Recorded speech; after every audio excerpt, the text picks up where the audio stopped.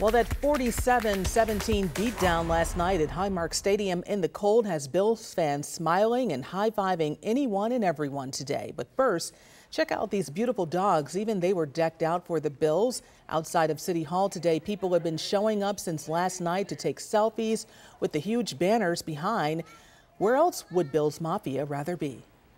We get a lot of attention everywhere we go. People remember us by the dogs, not by us. This is once in a lifetime. You got to be here, and Pittsburgh takes care of business tonight. I'll be here next week again. I have to celebrate this big win, this major win, our road to the Super Bowl.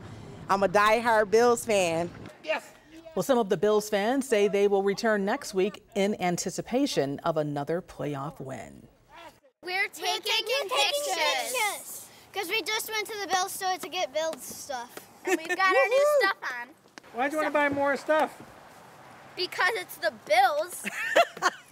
Well, all right now. They were among the many at the Bills store getting more gear as Bills fever hypes up. Meanwhile, the parking lot outside the stadium, it was trashed after last night's game. A lot of cleaning up to do today.